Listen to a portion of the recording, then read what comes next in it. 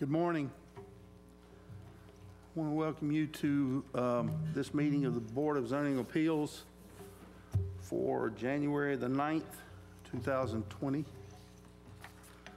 Our first order of business is to approve our minutes from September. Long way back, guys.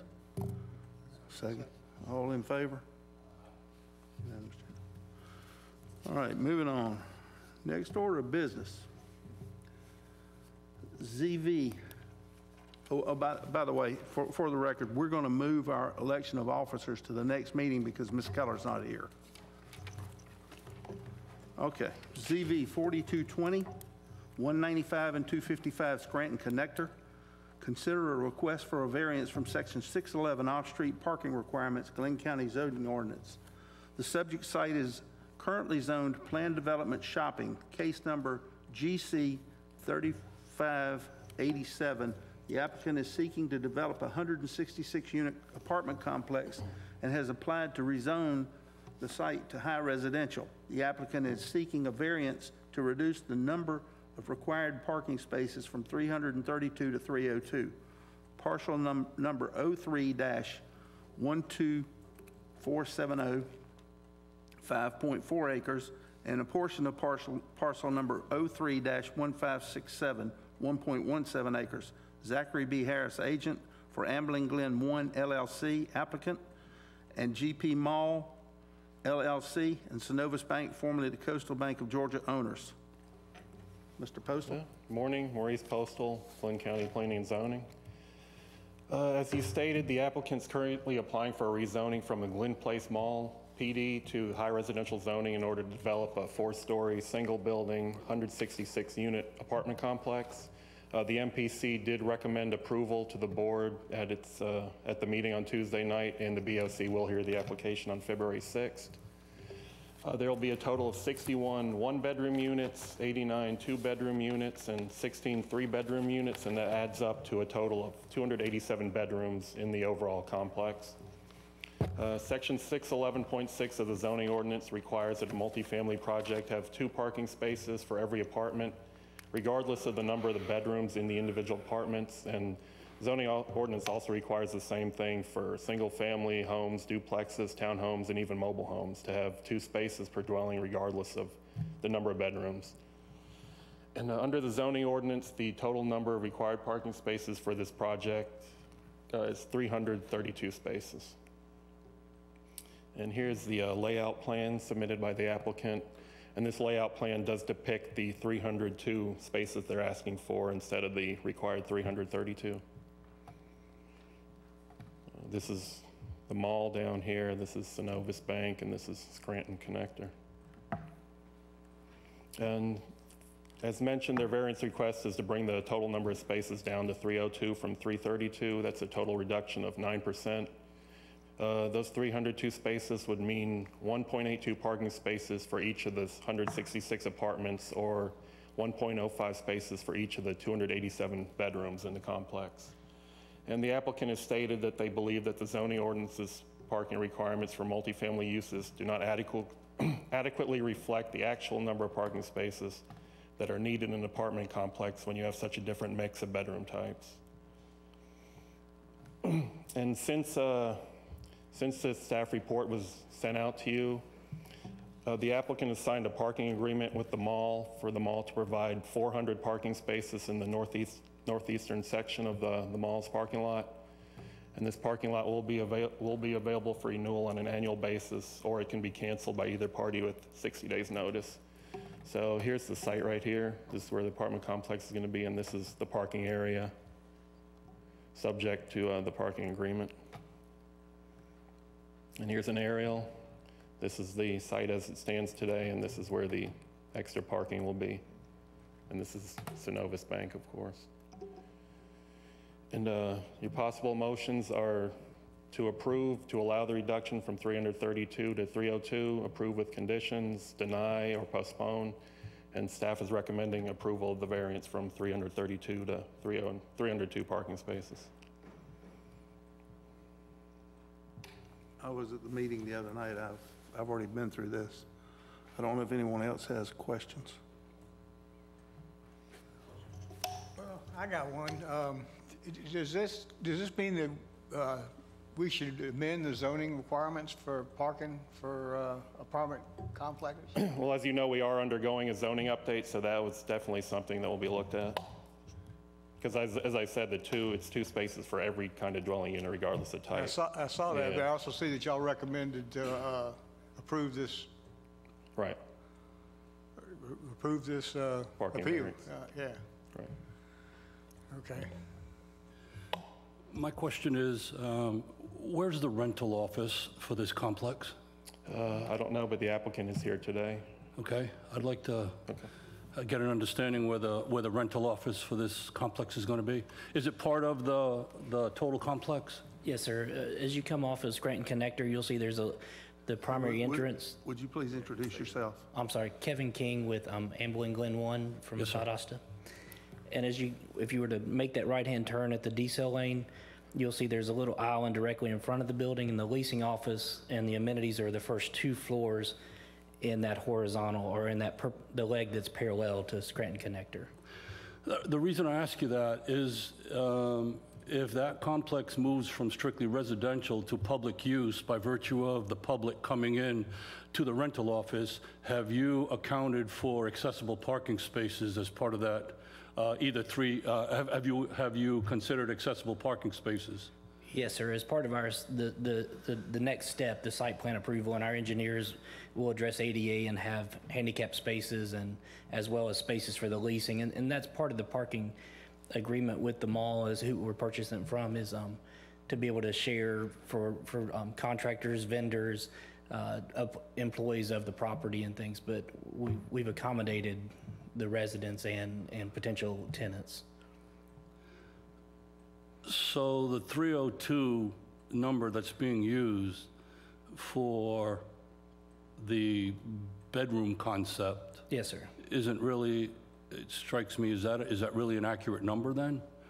Or is that just a number that you're using arbitrarily on some reduction? Because it seems to me that 302, we're talking about moving in the ordinance down to 302, and part of that 302, there's no discussion about how many of those 302 spots are going to be for just everything you said, to include at least, 350, it's like 6 accessible spots with at least 1 van accessible if there's 300 spots there? Yes, sir. So that 302 doesn't sound accurate to me in terms of the spaces, or there's just not enough information that has been I think discussed yet. Conceptually, what we know is we've got 166 units with 288 bedrooms. And it's, as an urban infill project, we've kind of maximized it. And one of the reasons we feel comfortable asking for the variance, because we don't want to own a property that has a parking deficit, is the number of efficiencies and 1 bedrooms is very high. It's 36%, or 60 units are 1 bedrooms and efficiencies. And so when you look at that, we look at the number of efficiencies and the size of those units, that they're predominantly going to have one resident, 1 car. And so we look more at the bedroom count and say if there's 288 bedrooms, then we're parking 1.05 spaces per bedroom. So we've got an excess number of spaces if every bedroom had a car. Okay, I mean, I understand it's a numbers game. So if I buy there, if I were to buy there, who's going to get that 0.85 parking space? I think that's just, to say 1.85 strikes me as I was looking at all this, and I'm not trying to be difficult, I'm just trying to understand the reality of the situation. Is that, I don't think there's any such thing. I mean, if my wife and I were to move in there and we get 1.85, what do we park? 0.85 of our car in that parking space? No, when we look at assigning the spaces, Okay. and if you were to not take, we do have the parking agreement, but let's say you take the parking agreement away. Yes, sir. Because I didn't know about that when I was kind of formulating this whole formal line of questioning, just to get an understanding of it. Yes, sir. And so if you have the 3 bedrooms, Yes, sir. Let's take our worst case. We have 16 3-bedrooms. That if each of those residents had a car, Yes, sir. then in our calculations, the way we looked at that we would have three spaces for the 3 bedrooms. We would have 2 spaces for the 2 bedrooms. When you get to our 1 bedrooms and efficiencies, we estimated 1.5 spaces per resident. So you'll have the residents with efficiencies. Let's say they're traveling nurses, they're with FLETC or something. They're only going to have one car. So our estimation is, and the comfort level in asking for the reduction is purely based on the number of one bedrooms and efficiencies, and and we've tried to follow your ordinance or for the remaining ones. That request is, we just don't see a high percentage of those one bedrooms having two cars based on what we think our tenant mix is going to be in the market study we had completed. And, okay, my conceptual understanding, or trying to understand the concept of it with the parking spaces, just came back to the accessible parking. That's where it all started Yes, sir. for me. And So- those are not shown on this plan. What would happen is we move to the fully engineered plans from the concept plan, then you're right, we'd have to meet the required number of Yes, sir. spaces per percentage and All righty, and thank you. distribute those. I appreciate it. Yes, sir. You have an agreement with Glynn Mall to use some of those parking spaces? Yes, sir. Okay. Is it possible that some of the residents are going to have to park there? We don't believe any of the residents would park there. We believe that employees of the property and/or vendors and potentially guests of the residents may park there if we have a deficit, but I don't anticipate, based on a bedroom count again, that we'll have two cars per bedroom. So if we have 288 bedrooms, then we've already accommodated one car per bedroom plus a little bit of margin. So I don't anticipate that. That's fine. Thank you. Yes, sir. I got one more question here.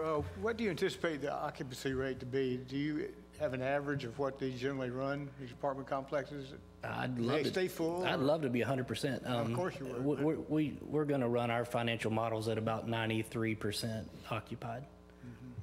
Okay. Well, Any other questions? I make a motion to approve. No. This is a public hearing, so thank you. Yes, sir. Anyone wishing to speak for, would you please come forward, state your name? Okay. That being said, anyone speaking against, would you please come forward and state your name?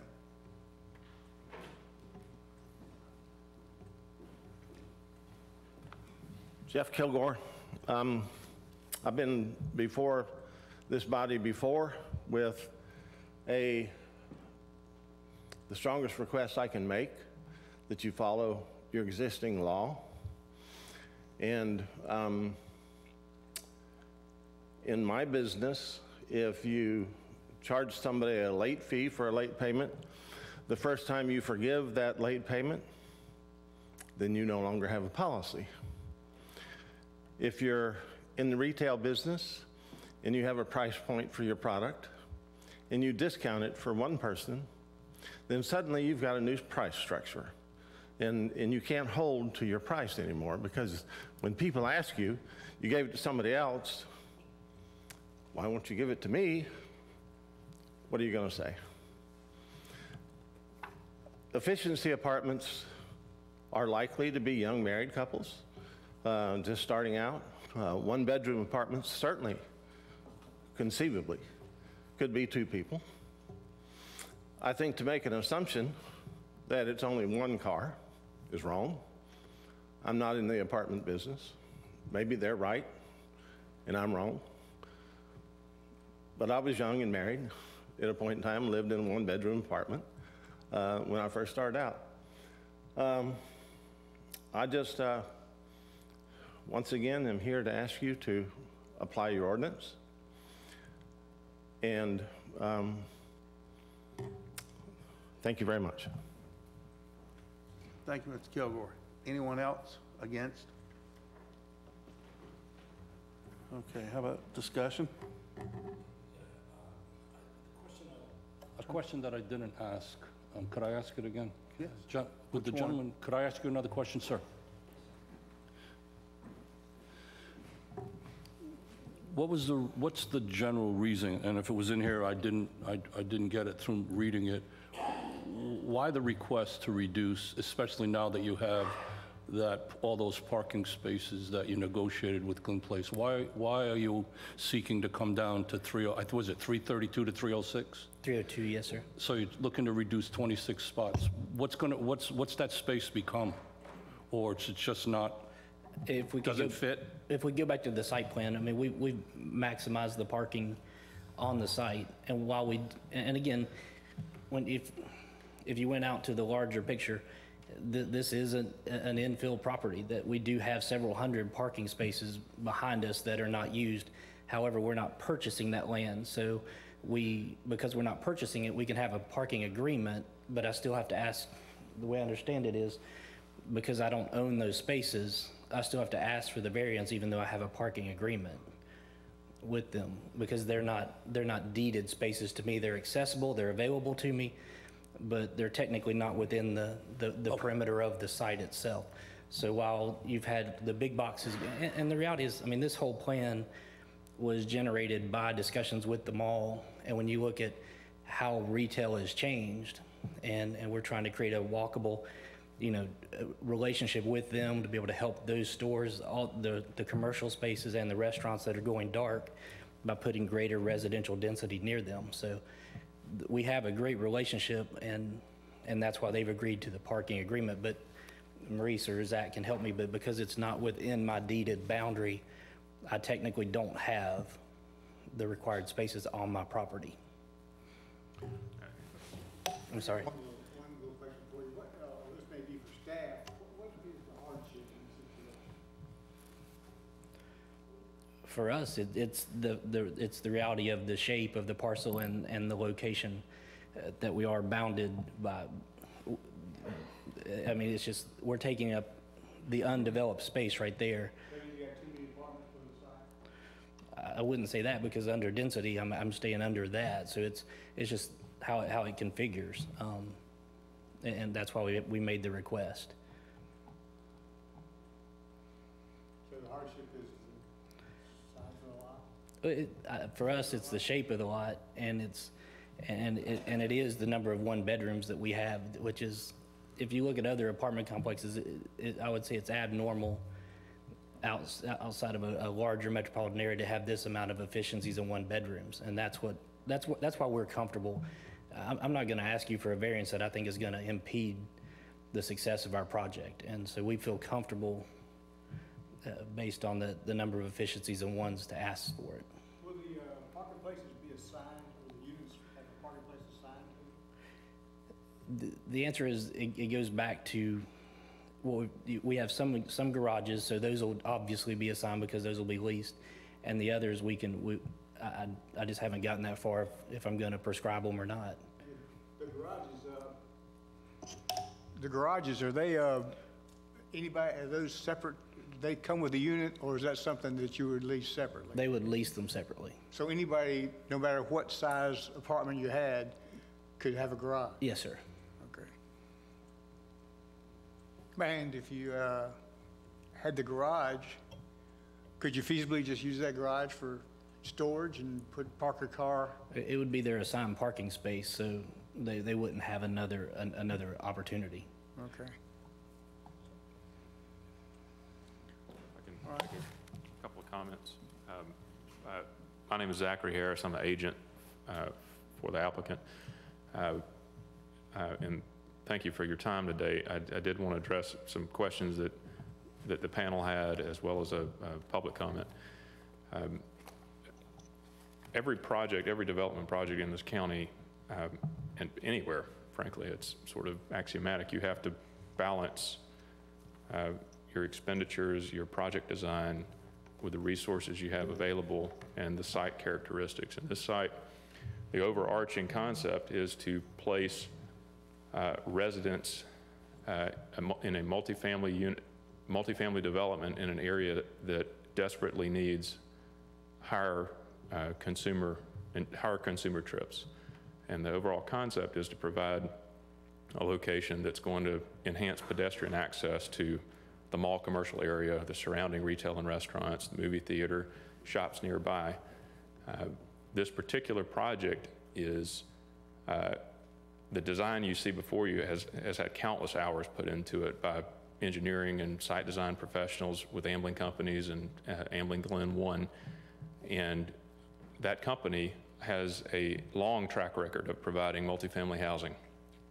And these calculations that you have in your packet are based on many projects that they have completed and they've run these calculations with, and these are projects that they've remained involved in many instances. So they are able to see the long-term trajectory of what their design results in for the quality of the life of the residents there. And these ratios are defensible, and to your concern about, well, do they account for sort of day use of the rental property, and in the build out, the calculations are pinned to bedrooms and units. But again, you're talking about a housing development where people will leave during the daytime, and the people who come for the retail or for the leasing office are there for just maybe a couple of hours at most while they fill out an application or take a tour, and then they're gone. So you're not talking about a long-term daytime parking demand for visitors to the property using the leasing office. And to allay any concerns about sort of the, externalizing the demand of parking to just let residents figure it out on their own,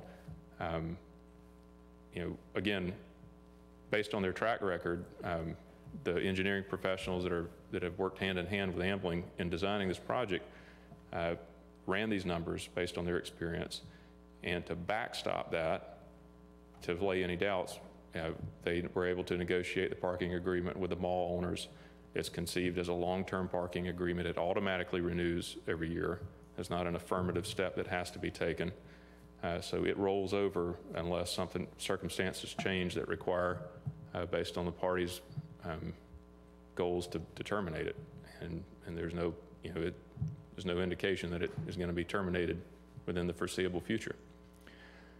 To the public commenter's concern, we are following the ordinance.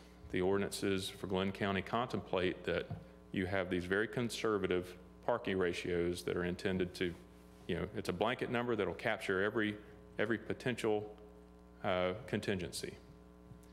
And the ordinance also provide that in unique circumstances, this panel has the authority to take those circumstances into consideration and look at data before it and issue variances, as you've done in many situations, and recently with the chapel, where parking agreements were part of the consideration for an on-site, otherwise deficient parking number for that project.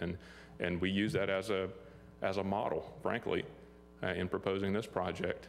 So we feel that on-site parking at the number we are proposing will be adequate for a satisfactory quality of life for the residents there, for the public use of day trips coming into the property. But to backstop any concerns, there is a parking agreement in place, and we are following the ordinance and coming before you and asking for your consideration in issuing this variance. And so we would, again, ask for your favorable consideration.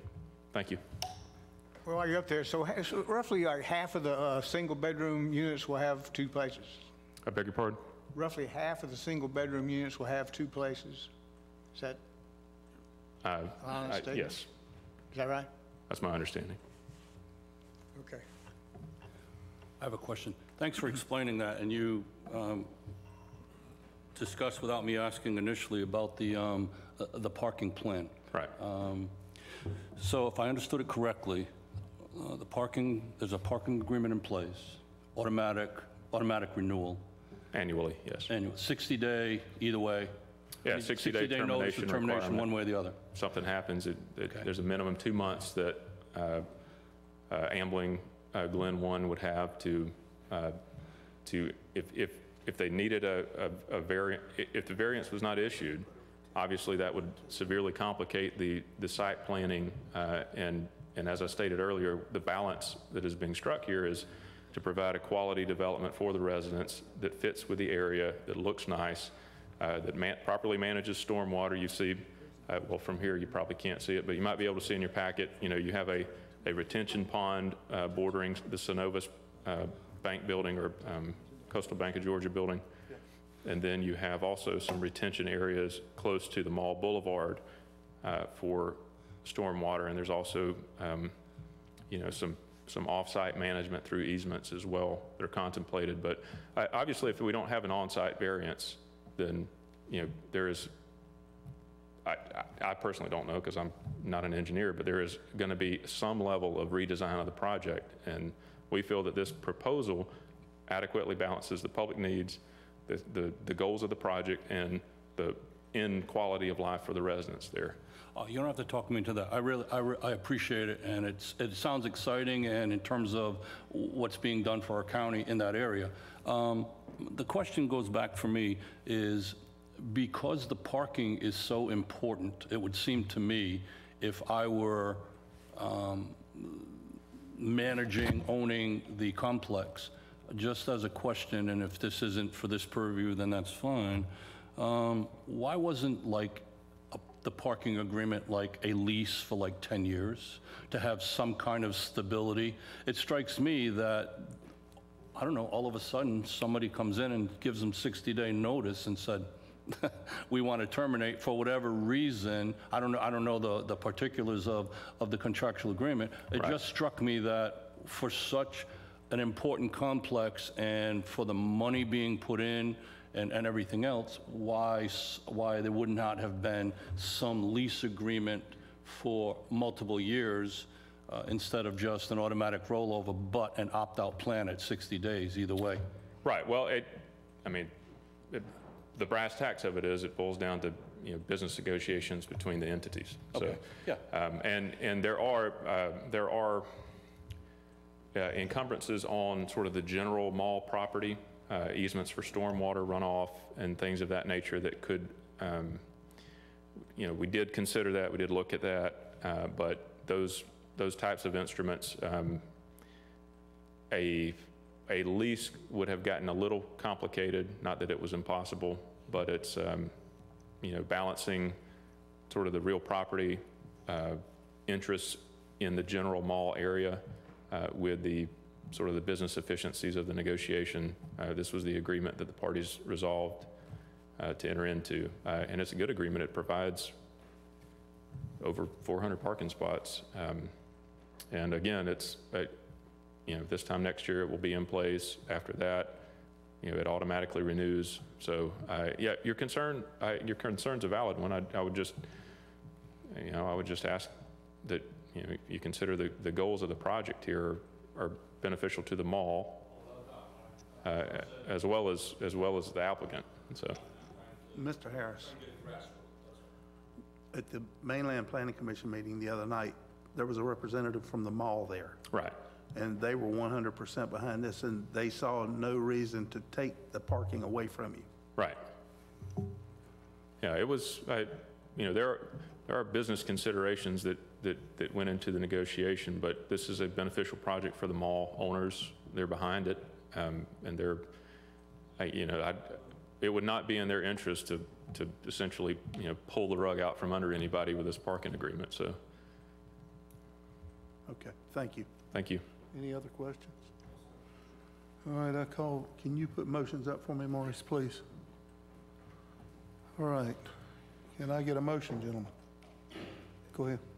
I move to approve. I move to approve ZV 4220 to allow for reduction in the number of required parking spaces from 332 to 302 for proposed 166-unit multifamily residential development on the site. I'll second it. Okay, all in favor?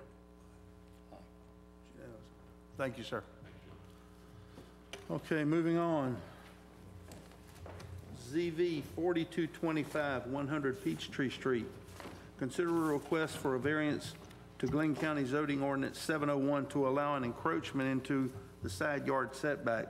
The property is zoned R6 and is located at 100 Peachtree Street, St. Simons Island, parcel ID 04-02594. Johnny and Stephanie Wynn, owners and applicants. Good morning, Eli Zarka, Planning Eli? and Zoning. So as you stated, this is a variance to a side yard setback. They are currently in the process of building a detached garage and doing an addition and remodel to the existing house. The two permit numbers for those building permits are RBUI 92272 and RAB 92274. The site plan was drawn by the applicant and showed the garage being built 7 feet from the property line, as is the required setback in the R6 zoning district. And at the time of the setback inspection, a survey was done that showed the detached garage as being 6.8 feet from the property line. The Community Development Department did originally issue the building permit based on the submitted plans, and the fault was found after the plans had been issued and after construction had started. This is the survey that was done after the setback inspection was found to be close to the property line. The detached garage is the building at the rear of the property shown by the arrow. This is a zoom in where it says 6.8 feet from the northern property line there. The picture on the right shows the property as shows the front of the property and the width of the property, because this is something that the applicant brought forward after the packet had gone out. This is the property. This is the survey done by Shoup Surveying just recently, and the contractor was working on this survey done by Blitzkopf and Associates in 1985, and the property is shown as being an even 50 feet wide, and the survey done by Shoup Surveying showed the property is 49.8 feet wide.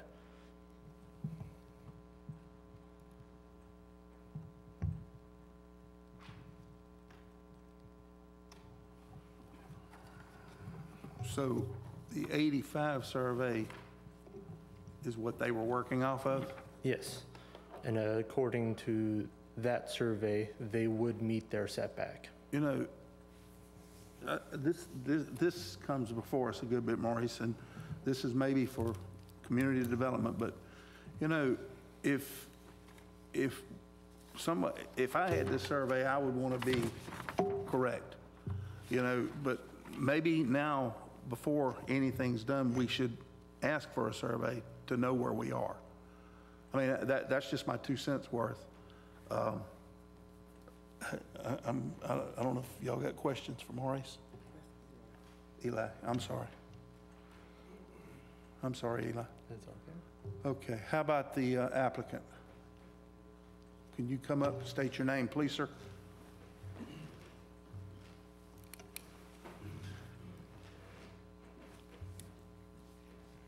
Johnny Wynn. Okay, I need you to state what you want. Just tell Yes, me what you want. When we applied for the variance, as Eli said, I've always used this as a property marker of my property. I know where the concrete monuments are. We strung it, we pulled our lines and proceeded, and then after we learned that we would ultimately have to have a new survey done, Shoup now says that my property is 49.8 feet wide, which is 2 inches shy of the 50 feet that we've always known and worked off of. And his measurements come from the alley in, which through this property line, 2 inches off, and only affects actually the rear corner of my building. It's either the line's not exactly straight or the building's slightly off square of the line. So the back portion, according to that survey, shows me to be 2 inches inside the 7-foot setback. On the back third. On the back third. Now, what called for the second survey? Beg your pardon? What called for the second survey? The request from the county. Okay. Apparently, when you're within 12 inches of the 7-foot setback, then you have to have a survey done. Okay. So had the survey been done prior, you'd be within? Correct. I mean, you wouldn't have. Correct. I understand. Correct. I failed to know that. I'm like you. If I had one that I thought was right, and then it turns out it's wrong, and you know, surveyors are humans like all of us. They can make mistakes. Of course. But then it affects a bunch of things. So. Of course it does. Yes, sir. Any questions for Mr. Wynn? Sir, just so I can understand it, I drove by there, and I just want to make sure I was looking at what I thought I was looking at. When I take a left onto your street, and I take a right and go down that little dirt road, That's correct. The that alley, the alley, down in the back corner, that's your garage? That's correct. All right, the back corner closest to that alley is where you said they measured in from? They come in from the alley, and that's the corner? No, Is that the setback issue? It would be the opposite corner, Oh, not the alley corner, Oh, yes, sir. not the property line between my property and the alley, but the property line between my property and the Warrail property, lots 6 and 7. Oh, on the other side? Yes, sir. Oh, so If I you're wouldn't- facing me from Peachtree Street. Yes, sir. It would be my left Yes, sir. rear corner. Yes, sir. But he did measure in from the alley, right? You said? Well, apparently the concrete monument at the alley, they measure from that way downstream.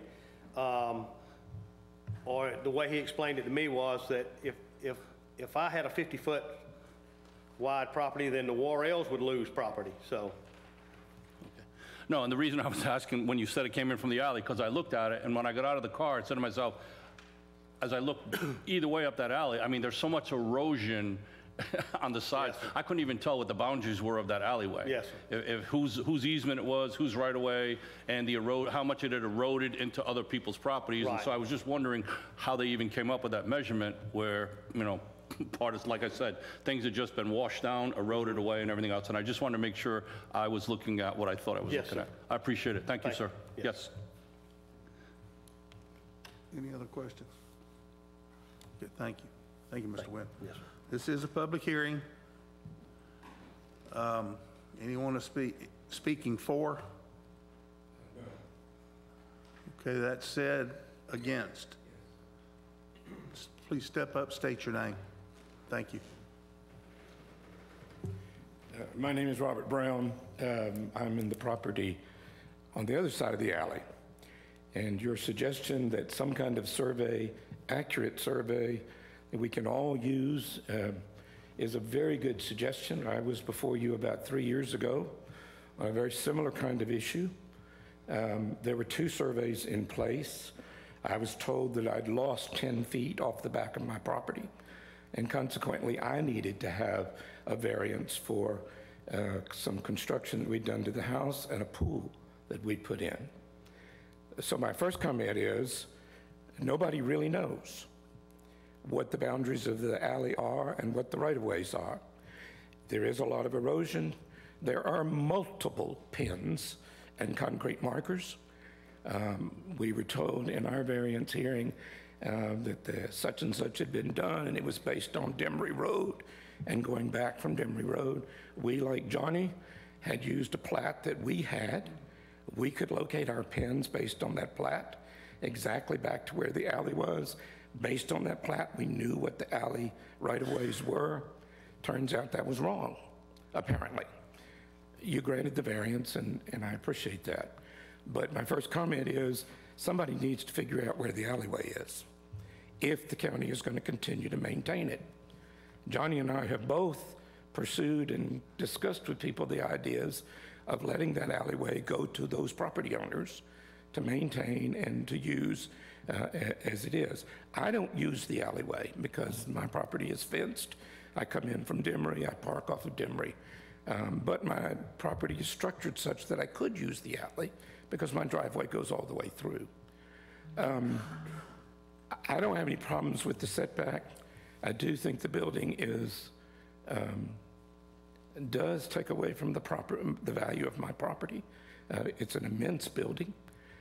It looks over into my yard and my pool and my house, and I guess one of the things, and I can talk to Johnny, but if it didn't have that big picture window on the end of it looking directly into my area, I could be a lot more comfortable with it. But I do think the issue is, and I sympathize with him because I ran through the same thing. I do think the issue is nobody adequately knows for sure where the alley is. And it creates these kinds of situations. I wish his garage was a little further back, but again, I don't use the alley, so it's not as much an issue to me. And I certainly did not make a complaint. I'm here simply because I got a letter about it, and I wanted to see what the issues were. I guess I'm not opposed to the variance. I'm very much in favor of somebody, and I don't know who that is. I'm assuming it's the county, as long as you maintain the alleyway. I'm certainly in favor of somebody definitively telling us where the alleyway is, because it's not there. We have to get a variance every time we do something, because nobody knows. Okay, I appreciate that. Does the county maintain the alley now? They do.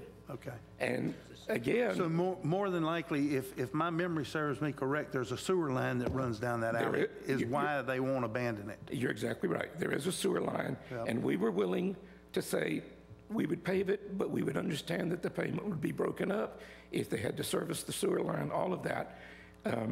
It's not something that seems to be in the planning, and I understand that. I think that has to go through engineering. That's not even our side, is it? No, and I realize that. But the point is, nobody knows what is the alley and what isn't the alley. And it created a need for me to do a variance. It's creating a need for Johnny to do a variance. I wish somebody would tell us where the alley is. You know what I would suggest? All right? You get a hold of your commissioner on the island, Okay? and maybe the at-large commissioners, and ask them if they could maybe see about getting that item resolved. Okay. Because I don't think, there's nothing we can do about it. No. I mean, what's before us is before us. I Yes, ma'am. understand. I was just gonna let you know, I can give him my card, and we can start that process and figure out what it would take for those commissioners to give us that direction. Okay, thank you, Pat. Thank you. Okay. All right, thank you, sir. But I'm not opposed to, we're talking inches, You and Mr. Wynn can work your window problems out. hopefully. Okay. Thank you. Anyone else opposed? Come on, Jeff.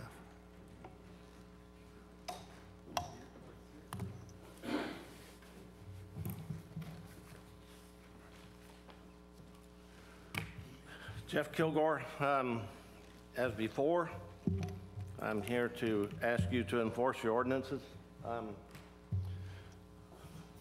We just witnessed an applicant do exactly what I predicted and used the chapel as a cudgel against you to tell you, you've done it before, and so do it for me. I didn't go into the ordinance with that applicant because I didn't really think it was necessary, but apparently I was wrong. But in the packet for this application, it quotes section 105.3.1. For the staff to authorize upon appeal in specific cases so that the spirit of this ordinance shall be observed, public welfare, safety secured, and substantial justice done, such variances from the terms of this ordinance as will not be contrary to the public interest where, owing to special conditions, literal enforcement of the provisions of this ordinance will, in an individual case, result in unnecessary hardship. The next sentence says, no variance application will be accepted or processed unless the community development director or designee determines that it is reasonable, I presume that's supposed to be reasonably, determines that it is reasonably possible for the Board of Appeals to find that the application meets the terms subsections A, B, C, and D below. The very first criteria is A, says there are extraordinary and exceptional conditions pertaining to the particular piece of property in question because of its size, shape, and topography. The earlier applicant, all they had to do was eliminate one apartment building with 10 apartments, and they got their 30 spaces. I don't know why y'all couldn't see that and enforce the law the way it's written. There was no extraordinary circumstance. This criteria was not met in the first application. It's not met in this application. In this application, staff writes, the survey depicts the current configuration of the lot. You've got a map. You can see the lot. There was no hardship for this applicant when the design was done. B says such conditions are peculiar to the shape of property. Well, it's not peculiar. C, no variance may be permitted as single family fine. D, The special conditions and circumstances do not result from the action or actions of the applicant, a self-imposed hardship. In your packet, it's documented that this applicant drew the site plan and submitted it. And so that criteria is clearly not met.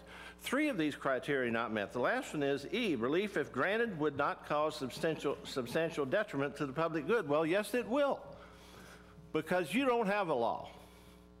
If every time somebody comes in here and asks for a variance and you grant it, you have no law. And the complaint about the alley, the county can tell any applicant where the alley is and what the boundaries are.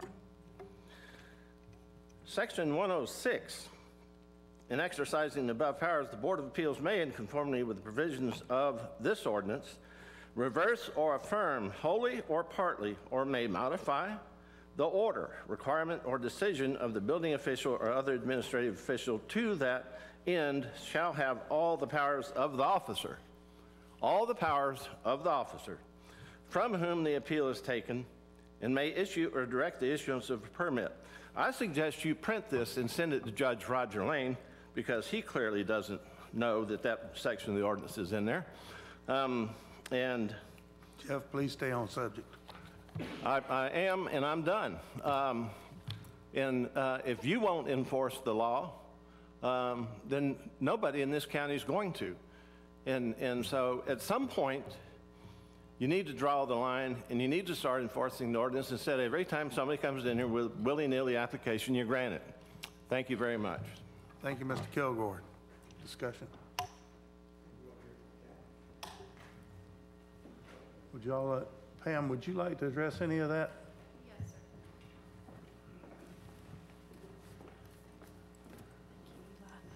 Good morning, Chairman. Pamela Thompson, Director of Community Development.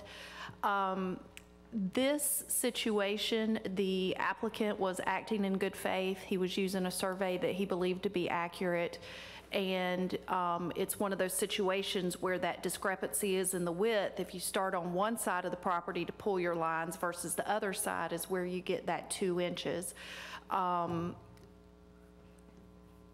We believe that the benefit of moving that entire structure 2 inches is does not make sense in this situation, and that he acted in good faith.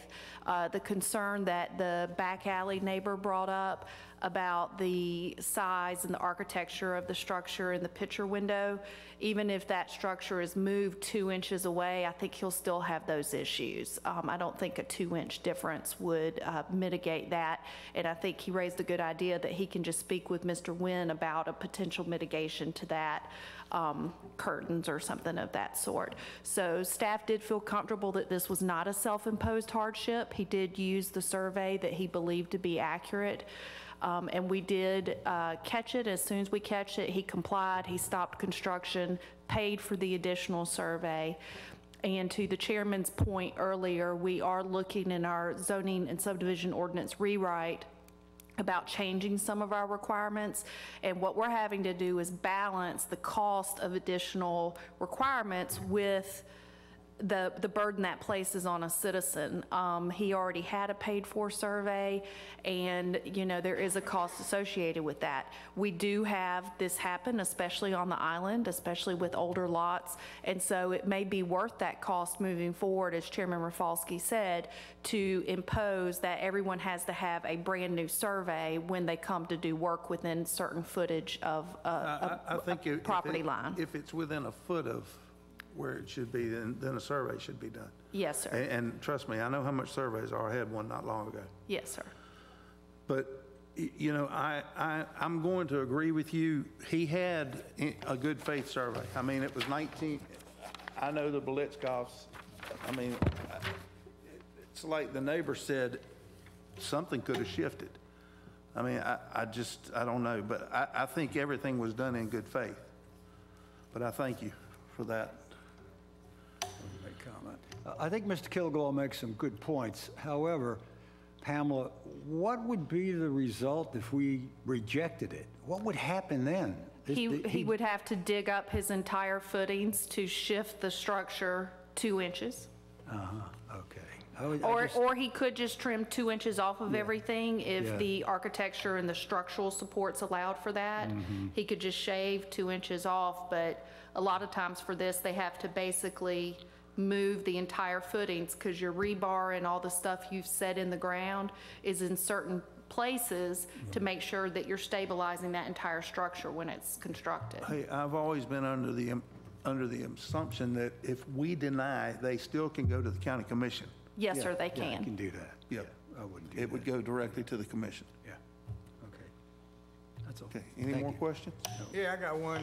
When you say it requires a survey when the corner or the building is within 12 inches of the setback line, even though you have a survey, a fresh survey, and they build it according to the information they got off that survey, if you set your corner or your property line or your building line against the setback, you still need to verify that that's within the, since it's within, you got that 12-inch rule, you still have to verify it.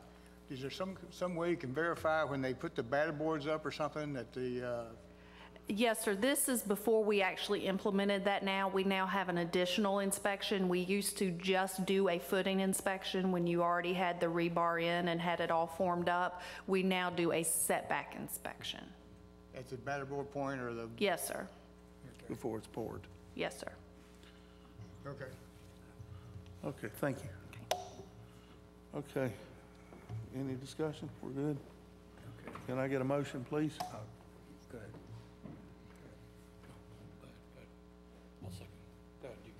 I move to approve ZV 4225 to allow for the encroachment of a detached garage 0.2 inch into the required 7-foot 7-yard setback. I have a motion. Second. All in favor? Mr. Wynn, you're good, thank you. Mr. Chairman, just to clarify. Yes, ma'am. By that motion, it was 0.2 feet. Did you get that? Did you make it? 2 inches. Oh, it's 0.2 feet.